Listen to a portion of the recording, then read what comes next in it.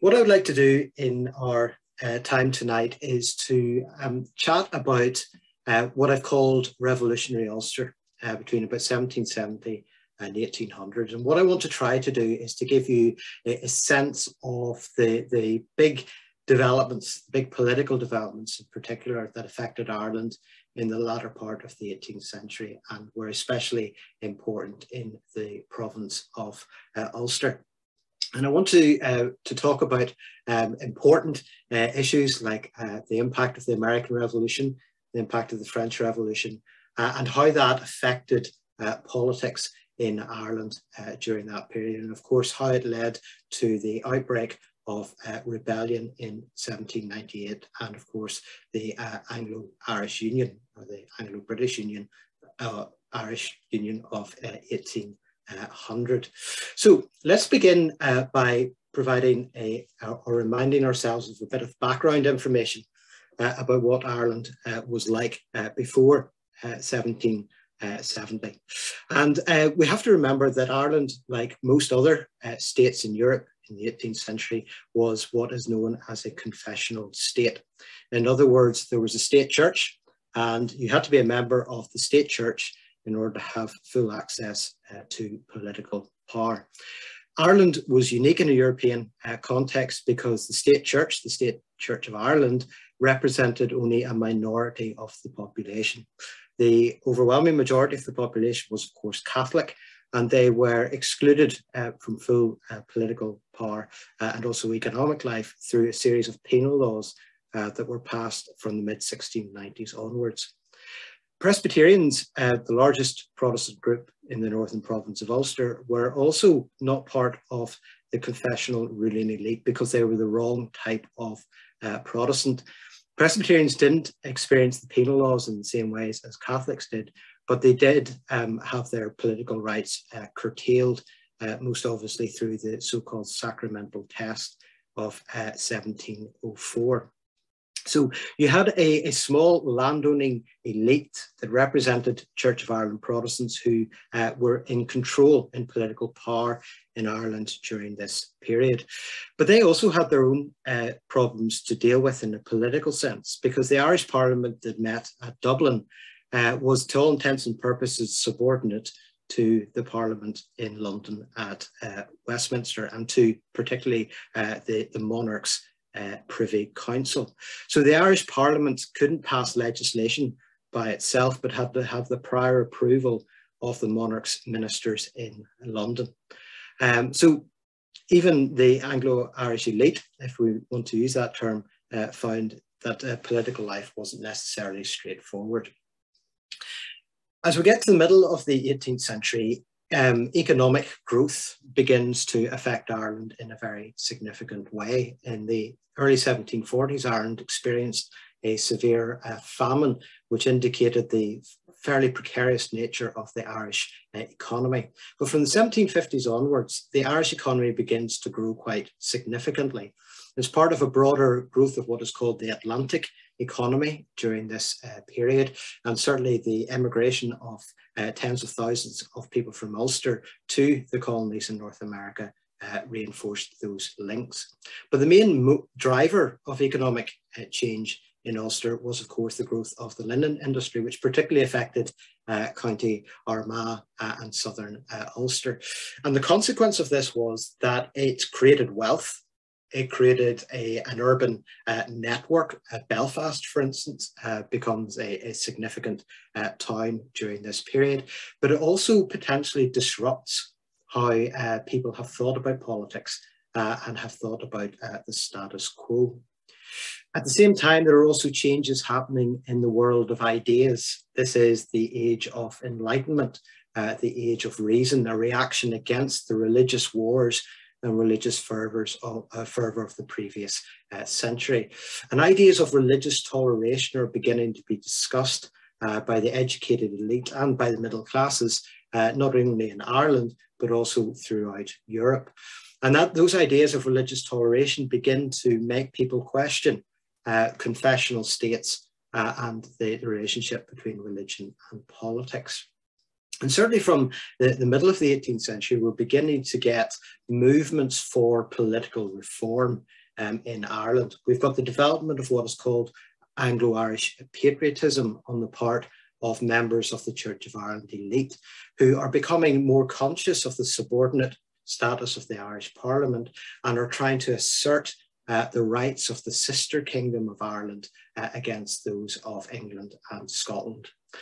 So Irish patriotism is beginning to question Anglo-Irish relations, and particularly the status of the Irish Parliament. At the same time, you've also got Catholics organising themselves in a political sense. What eventually becomes the Catholic Committee has its origins in 1757 and then is substantially reorganised in 1760. So you're beginning to get middle-class Catholics involved in business and trade who are beginning to agitate for further rights in Ireland, and the beginning of the dismantling of the penal laws. So Ireland is a confessional state where the relationship between religion and politics and power matters a lot, but there are things that are changing in mid-18th century Ireland which set the background for the period from 1770 onwards. And the reason why I've begun in 1770 is because things are boiling over in terms of relations between Britain and its 13 colonies in North America. And we're, of course, here thinking of what the first great democratic revolution of the period, the American Revolution. And when the American Revolution breaks out in 1776, it causes widespread consternation amongst the ruling elites in Britain and in Ireland. It's also opposed significantly as well by the leadership of the Catholic Church in Ireland. And one of the ways that the rebellion is described in America is the Presbyterian rebellion, because of the so-called link between Presbyterians and political radicalism. The American Revolution has a profound impact upon Ireland in a number of ways. First of all, it leads to an economic recession. So the economic growth that had been occurring all of a sudden is brought to a standstill because of the outbreak of war in America. This is important because it focuses on trade restrictions that are placed on Ireland by Britain, and which, of course, the Irish Parliament can't do anything about without the prior say-so of the King's ministers. At the same time, this raises the issue about the status of the Irish Parliament. The American Revolution, in many ways, is about the question of representation and sovereignty. Those involved in the American Revolution resent the fact that they are being taxed by George III without any say-so in that taxation. And for patriots in Ireland, this raises issues about the subordinate status of the Irish Parliament and the extent to which they can pass legislation specifically for Ireland. The revolution also creates military problems as well, particularly in terms of home defence. Many of the regular regiments in the British Army, of course, are sent over to fight the American colonists and their French allies in North America. That potentially leaves Ireland open to potential French invasion. And as a consequence of that, people in Ireland begin to band together to create home defence forces, a bit like Dad's army, but slightly different, who are eventually called the Volunteers. And these volunteers are set up, as I said, primarily or initially in terms of home defence, of defending Ireland from potential French attack. But the Volunteers quickly become an incredibly important political organisation, and they lead to, or they begin to get involved in what we might call the politicisation or the political awakening of various groups in Ireland.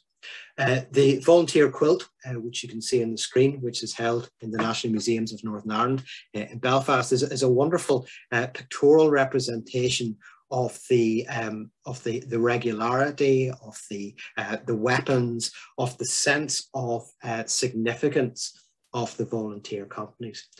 By the time we get to the spring 1779, there are 12,000 members of these volunteer companies. By the time they get to May 1782, there are 60,000 men who are involved in volunteer companies, who are dressed in uniforms, who have arms, and are not just defending Ireland from potential French attack, but are also getting involved in political questions.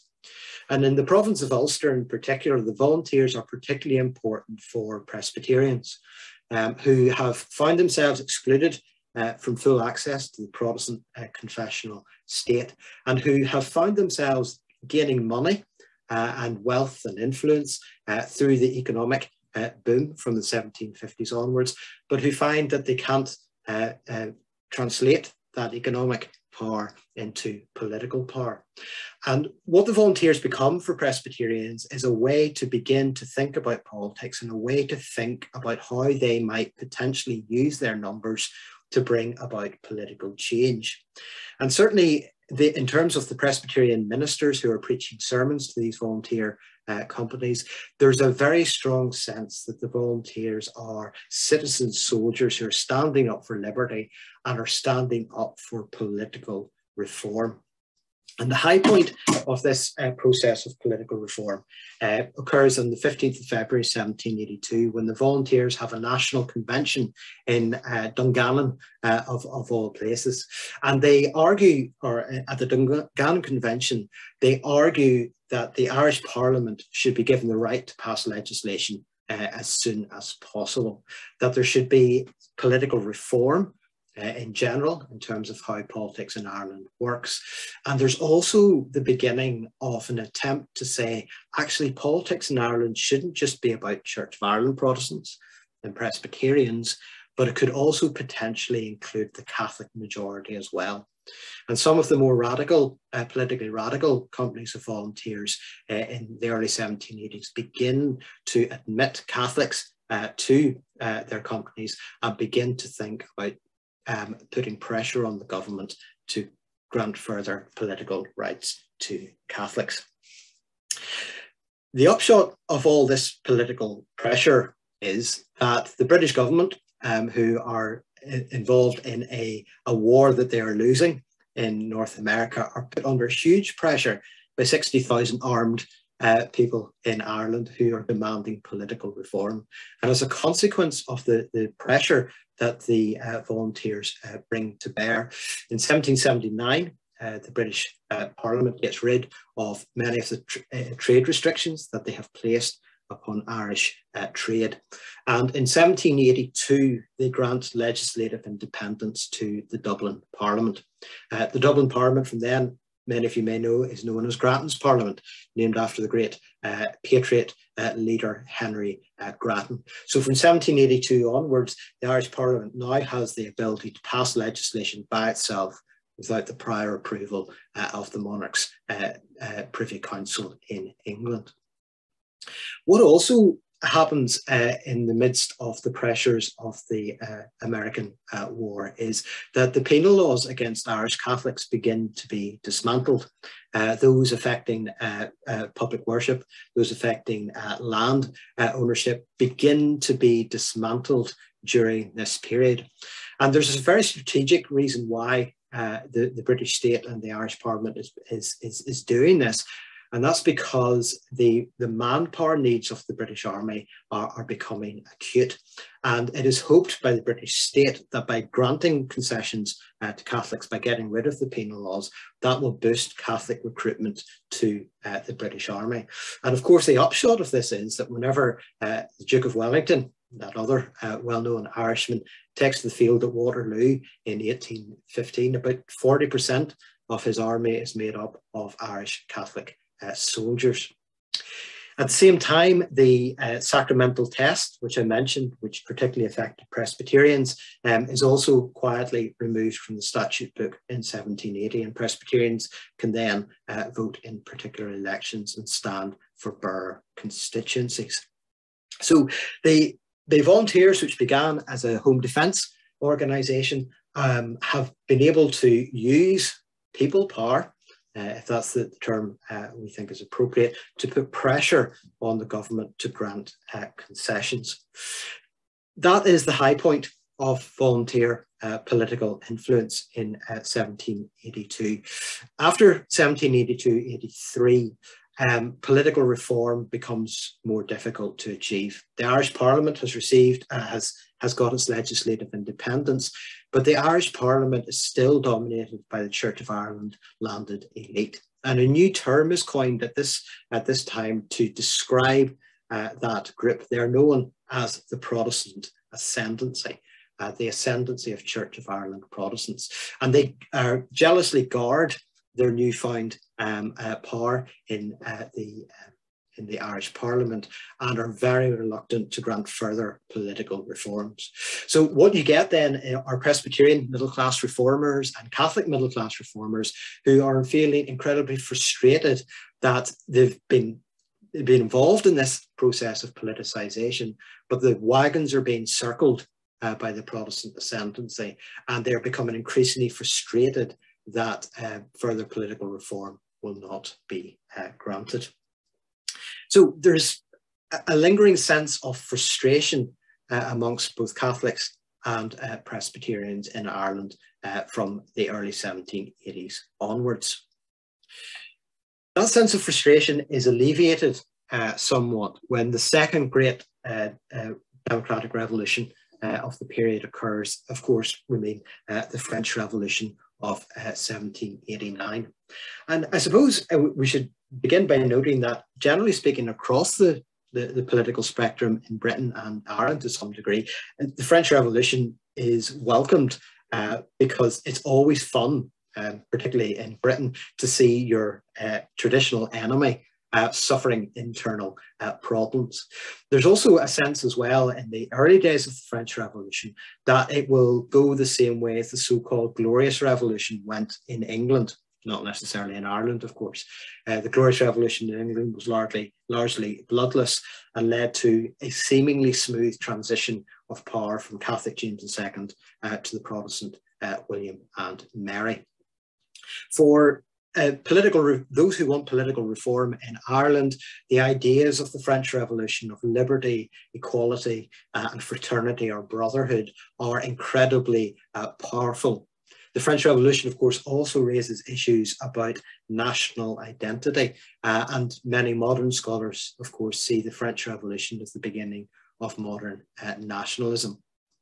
So there's a great sense of excitement around what's happening in France, a potential that people power in France has overthrown the old regime, and the potential that people power in Ireland could also bring about significant political change as well. For religiously minded Protestants in Ulster as well, the French Revolution is also greeted with great enthusiasm because for many Protestants who read their Bibles, it seems that what is happening in France has already been predicted in the last book of the Bible, the book of Revelation. France is the great Catholic power in Europe. And for Protestants reading their Bible, they see the fall of Catholic France as a sign that the age-old enemy of the papacy is at an end, that God is doing something new, that there is going to be a new age where Protestantism is going to sweep the globe and is going to convert the world. So that sense of excitement, of millennial excitement, if you like, is particularly important for Presbyterians in Ulster. And it affects not just conservative-minded Presbyterians, but also liberal-minded Presbyterians as well. So the French Revolution, certainly up until 1792, is a remarkably positive thing for political reformers in Ireland. As with most revolutions, however, the revolution doesn't stay the same thing in France. And after late 1792, the course that the French Revolution takes makes many people who were initially supportive of the revolution much more wary about events in France. The introduction of Madame Guillotine, the terror against supporters of the old regime, turns opinion particularly conservative opinion in Britain and Ireland. And certainly after war is declared between Britain and revolutionary France in January 1793, it is much, much more difficult to be pro-French in Ireland and in Britain because you're supporting the enemy that your state is fighting against. So the French Revolution is very important in terms of fanning the embers of political reformers in Ireland. But we're already beginning to see the French Revolution itself changes over time. But certainly the French Revolution is important for political reformers and radicals in the north of Ireland. And it's particularly important for Presbyterians for those political and religious reasons that I was mentioning. It's particularly important for Presbyterians because, as my undergraduate students find out to their cost when they take my courses, that the founders, many arguably of modern Irish republicanism, were actually Presbyterians in the Northeast, who, of course, by the time we get to the Home Rule crises in the 1880s, are very much supportive of the Union and the connection with Great Britain. And the historians often only talk about Presbyterians in Ireland because of that interesting political transformation or trajectory from United Irishmen in the 1790s to Unionists in the 1880s. But there are very obvious reasons why Presbyterians would support political reform and radical political reform in the early 1790s. They've been excluded from full access to political power. They are making money in terms of the economy, but aren't able to get involved in the political process. And so as a consequence of their social and economic position, Presbyterians have a long-standing support for political reform in 18th century Ireland. And in the aftermath of the French Revolution, the volunteers in Ulster are revived again, and Presbyterians are very much at the forefront of that movement. A key figure in this is the Presbyterian physician, William Drennan, whose archive you can see in the Public Record Office of Northern Ireland and has been wonderfully edited by Jean Agnew. But what William Drennan does is he comes up with the idea of a secret oath-bound society to advocate for political reform, radical political reform in Ireland. William Drennan was the son of a Presbyterian minister. He was deeply influenced by the Enlightenment. A friend of his father was the great figure of the Scottish Enlightenment, Francis Hutcheson, from Saintfield in County Down. And Drennan himself was very involved in the volunteers. And in a series of letters to his brother-in-law, Samuel MacTeer, he begins to formulate what becomes the Society of United Irishmen. And when the Society of United Irishmen meets in Belfast for the first time on the 18th of October, 1791, all but one of the original members of the Society are Presbyterians. The only non-Presbyterian is Wolfe Tone, who was a Church of Ireland Protestant.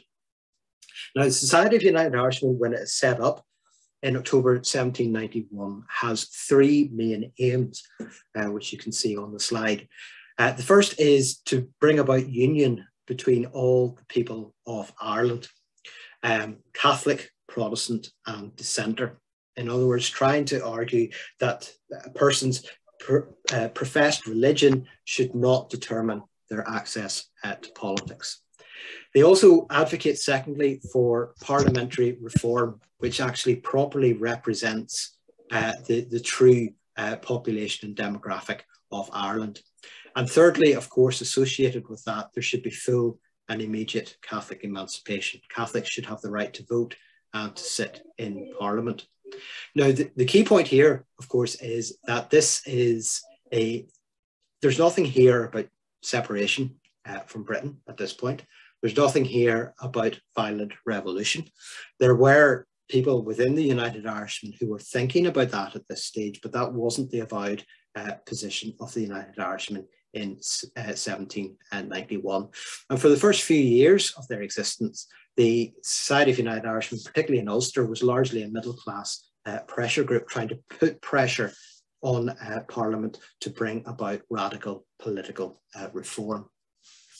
So Northern Presbyterians are very much at the forefront of thinking about radical political reform at this point.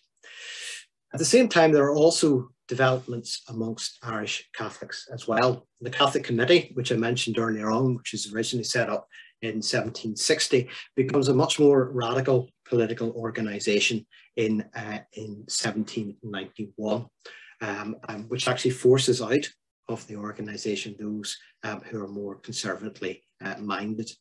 One of the symbols of the more radical direction of the Catholic Committee is the appointment of United Irishmen to important positions within the organisation, including Wolfe Tone, who himself is made Secretary of the Catholic Committee in 1792.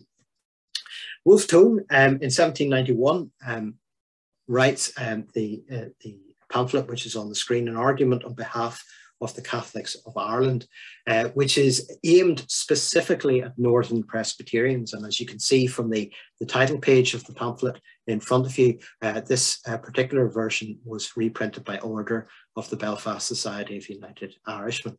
So Tone is trying through this pamphlet to appeal specifically to Northern Presbyterians to get them to support Catholic emancipation. The Catholic Committee organises a Catholic convention in December 1792, where delegates are elected to that convention based upon a countrywide ballot. And in many ways, the Catholic Convention of 1792 is much, much more representative of the Irish population than the Dublin Parliament is. Because of the pressure that's being brought to bear on government in 1793, the Catholic Relief Act is passed, which allows Catholics the right to vote in elections. That opens up most senior offices, political offices, to Catholics. It's accompanied at the same time by a Militia Act, which is badly handled by the government, and it puts a significant amount of pressure on Catholics to join compulsory the militia. Eventually that provision is got rid of. So Catholics have been able, through the Catholic Committee, to put pressure on government to bring about Catholic relief. And when the new Viceroy or Lord Lieutenant is appointed in 1795, Earl Fitzwilliam, there is the hope that he will come with the express aim of getting rid of the last of the penal laws against Irish Catholics, particularly their right to sit in Parliament. Unfortunately, that is so badly handled that Fitzwilliam leaves Ireland, is recalled from Ireland very quickly. And it seems to many in the Catholic Committee and also in the United Irishmen that the possibility of achieving political reform through political processes has been dealt a serious and a fatal blow.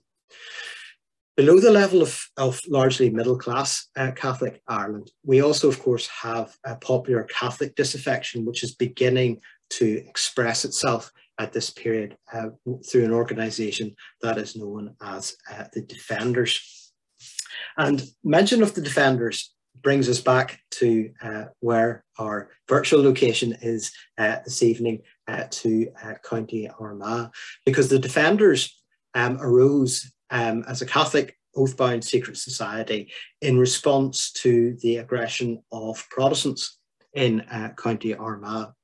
And sort of sectarian tensions between lower class Catholics and Protestants had been bubbling under the surface for some time in County Armagh, and in the mid-1780s it breaks out into faction fights between the Protestant People Day Boys and the Catholic Defenders.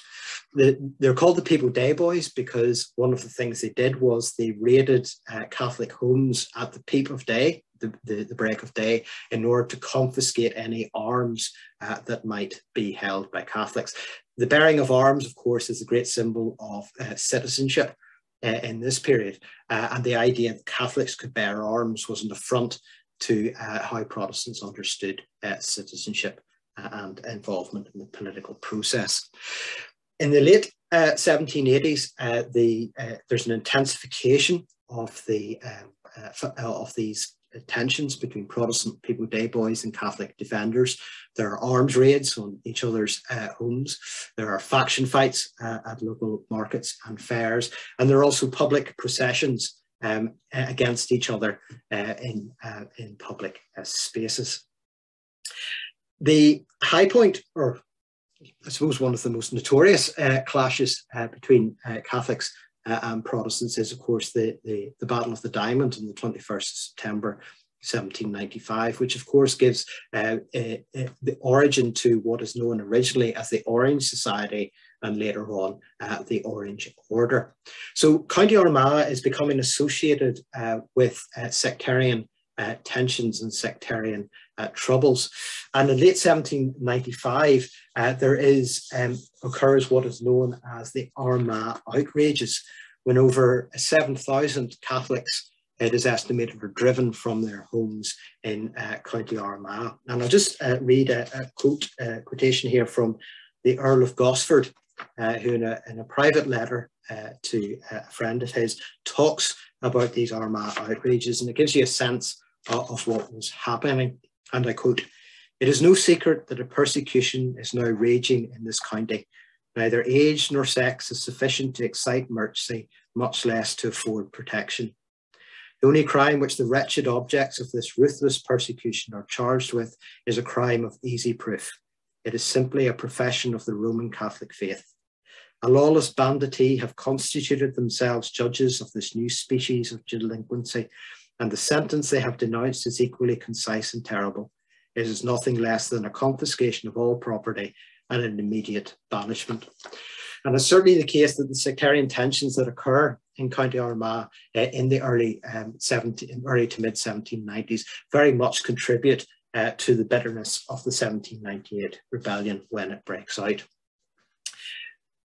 But how do we actually explain why these troubles break out, these sectarian tensions break out in County Armagh during this period? Historians have been debating this issue since at least the 1960s, and there are three potential areas or explanations we can think of. The first has to do with the geography of County Armagh itself. County Armagh was the most densely populated county in Ireland at this period, largely due to the linen industry. It was also a county that was fairly equally divided between Catholics and Protestants. So it wasn't a Catholic majority or Protestant majority, but the relationship was much more equal. County Armagh itself was divided roughly into three zones. The Church of Ireland dominated north, a more Presbyterian middle, and a predominantly Catholic south. So historians have argued that there's just something about the way the county is organised and its religious demography, which feeds into these troubles. The second explanation which historians have focused on is economic growth, and particularly the impact of the linen industry. And what the linen industry in particular does is it raises the status, the economic status of Catholics, and allows Catholics to enter into land, the competition for land to rent from landlords.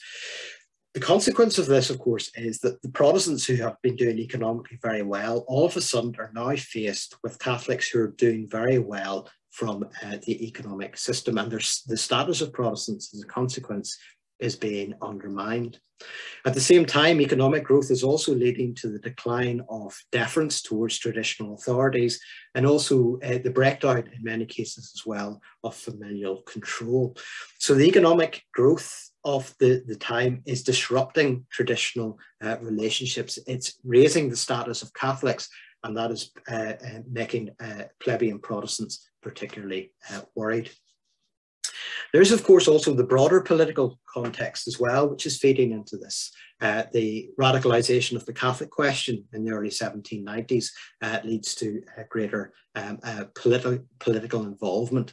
The volunteers are replaced in 1793 by the militia, and the impact that has on Catholic-Protestant relations is also significant as well. But I suppose the thing in terms of the landowning elite within County Armagh is that there's a backlash against these attempts to try and increase the status and political involvement of Catholics. So it depends, I suppose, on which particular fence or which particular side of the fence you want to sit on in terms of these explanations. But I think all of these explanations, to some degree, begin to help us to think about why it was that Armagh was the centre for this type of conflict. So we're now in the mid-1790s, and something incredibly important happens in terms of the Society of United Irishmen. The Society of United Irishmen in 1795 adopts a new constitution, a new set of aims and objectives. Essentially what happens is that the Society of United Irishmen in 1795 becomes a revolutionary conspiracy whose aim is to establish an independent Irish Republic with the help of revolutionary France. So any pretense that there was before, if we can describe it as pretense about promoting political reform through political means, has been got rid of by the adoption of this new constitution. And of course, the background to this is quite obvious. Frustrated political reform, failure of Fitzwilliam to introduce even more Catholic relief. The European war is in the background and is causing all sorts of stresses and strains within society.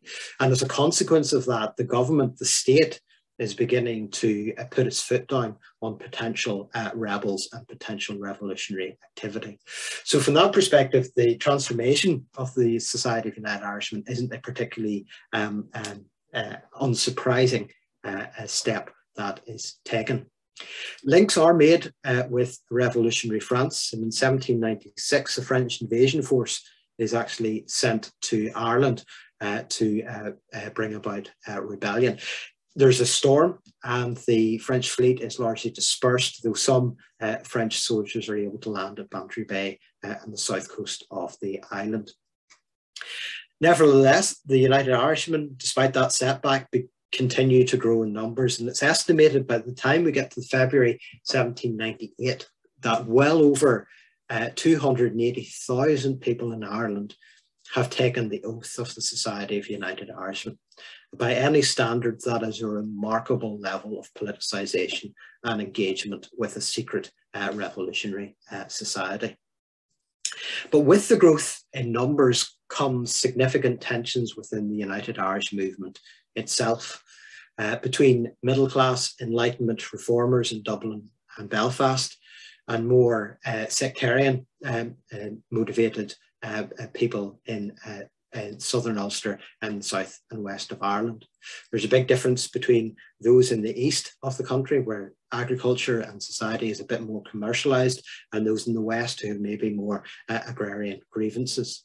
There are tensions between Catholic defenders and Presbyterian United Irishmen in the north and east who think that there's going to be a Presbyterian millennium, which they will be fighting to be involved in. So I suppose one of the key things about creating this mass-based revolutionary conspiracy is you need to appeal to as broad a constituency as possible. But by doing so, you're bringing together into a coalition potentially disparate and divergent groups. And the United Irishmen know this themselves. So some of the evidence that we have for Ulster shows that in Protestant areas, United Irishmen are involved in publishing anti-Catholic material, and in Catholic areas they're publishing anti-Protestant material in order to gain recruits to the United Irishmen. The heterogeneous character of the United Irishmen is perhaps part of the reason why when the rebellion breaks out in 1798, it is a bit of a damp squib, and is actually in many ways a disaster. The rebellion doesn't break out in areas where doesn't begin in an area where the United Irishmen were strong. It actually begins in County Wexford. The rebellion in Ulster, where the United Irishmen were strong, is hamstrung by internal disagreements. And when the rebellion breaks out in early June, there is a battle at Ballynahinch, at Antrim, and skirmishes elsewhere. but the rebellion is quickly put down.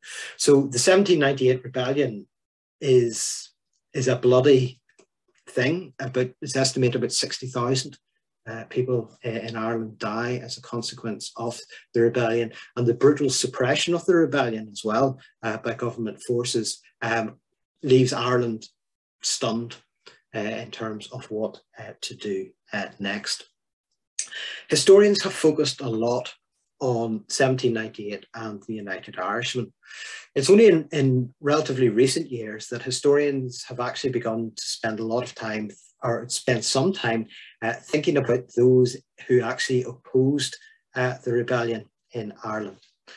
And historians such as Tom Bartlett, Alan Blackstock and others have looked at the forces of defence and counter-insurgency. And one of the points that is brought out in that literature is that those crown forces, to use that phrase, included Catholics and Protestants. The Irish militia, which was set up in 1793, was staffed at an officer level by Protestants, but was made up largely by Catholics. And whenever the rebellion breaks out, you have this situation where you have, in some areas, Catholic militiamen fighting against Protestant United Irishmen. And that's led some to characterise the 1798 rebellion as almost a civil war within Ireland. There's been focus, particularly by Tom Bartlett and others, on those spies and informers within the United Irishmen who were actually telling the state about the internal affairs of the organisation. Certainly all of the churches in Ireland are very much against the rebellion of 1798 and are against, more generally, radical political reform and republicanism. The Catholic Church in particular, the leadership of the Catholic Church in particular, has a real juggling act to manage the tension between many of its flock who are supporting radical political reform and republicanism, and the fear that the French disease of republicanism is actually going to overthrow their own church in Ireland. And as a consequence, the Catholic bishops are incredibly worried about radicalism and are incredibly worried about how that might undermine their own authority and position. All the Presbyterian churches quickly issue statements of loyalty to the state and the British connection in 1798. Presbyterians don't stop being political reformers. Presbyterians are still very much committed to political reform. But the point is that though there are Presbyterians who are very involved in radicalism, that does not mean that all Presbyterians are radical. Ian McBride's work has shown that it's estimated that 63 Presbyterian ministers were potentially implicated in the rebellion of 1798. But the point that McBride makes is that implication doesn't equal guilt. And it may well be a reflection of the fact that Presbyterians were seen as naturally rebellious, largely due to memories of the 17th century. We also are beginning to get some better information about the early origins of popular Protestant loyalism, and particularly the Orange Order.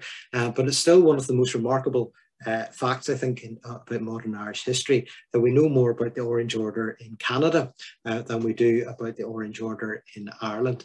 And certainly if there's any potential PhD students out there who want to work on the history of the Orange Order, please do chat to me about that. So I think it's important to emphasise that the 1790s are about revolutionaries and are about rebels, but they're also about those who oppose revolution and rebellion as well, and they get less attention from scholars.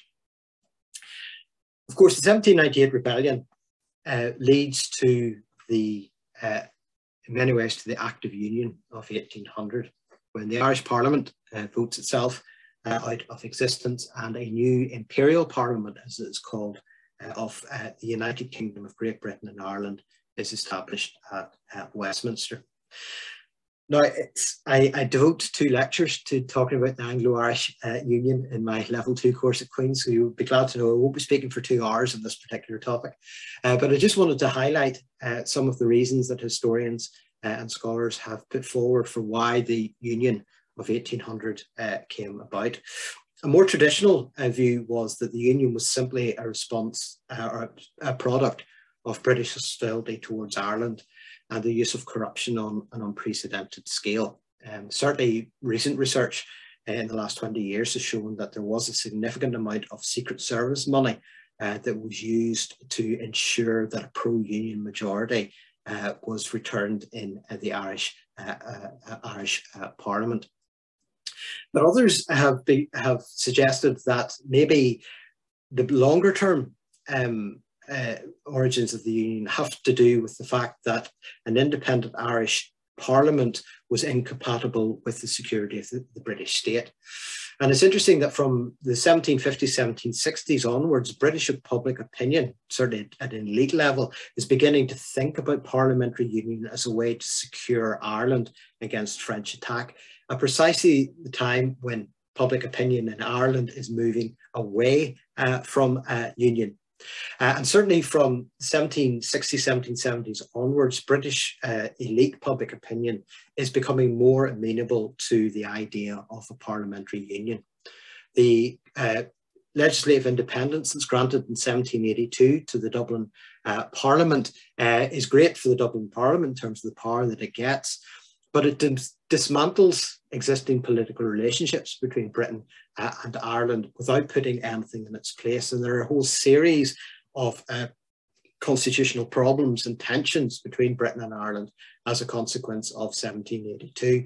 So British statesmen are beginning to think that getting rid of the Dublin Parliament and having a central parliament in Westminster would be much more productive of good government. And we also can't discount the stress and strain of leadership in a period of war and rebellion. One of the questions I get my students to think about is the timing of unions. The 1707 Anglo-Scottish Union, for instance, was passed during a period of European war between Britain and France, and the need for the British state, the English state, to ensure that it had enough resources to fight against France. It's the same thing that is occurring in the 1790s. The war against France isn't going particularly well at this point. Britain feels that Ireland is a potential stepping stone for a French invasion. The abortive French invasion at Bantry Bay in 1796 raises those big questions about the security of Britain and of Ireland.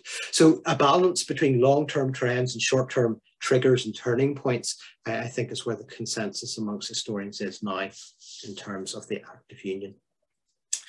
What broader reflections can we make in terms of thinking about this period? The first point I would make is that there were a variety of responses to the age of revolutions from different groups for different reasons at different times. One of the great things about historical study is that we look at change over time and how people's opinions and views and attitudes can change in response to specific events. And I think that's incredibly important in terms of thinking about what's happening in late 18th century Ireland.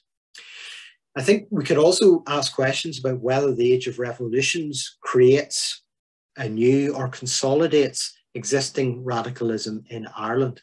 There is an argument to say that what happens in the late 18th century is a blip or is a very odd moment in terms of the relationship between Britain and Ireland, which quickly disappears, because it's remarkable how politics returns in many ways to old-fashioned ways of landlord influence in the immediate aftermath of the Act of Union.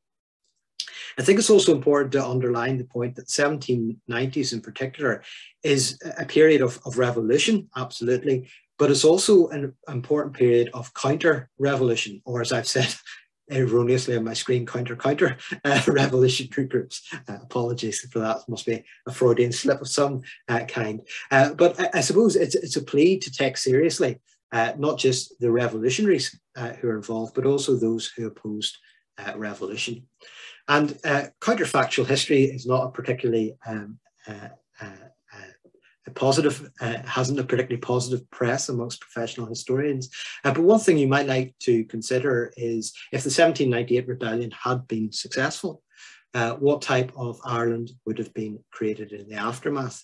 Would the United Irishmen themselves have remained united with those different conflicting factions and groups within it?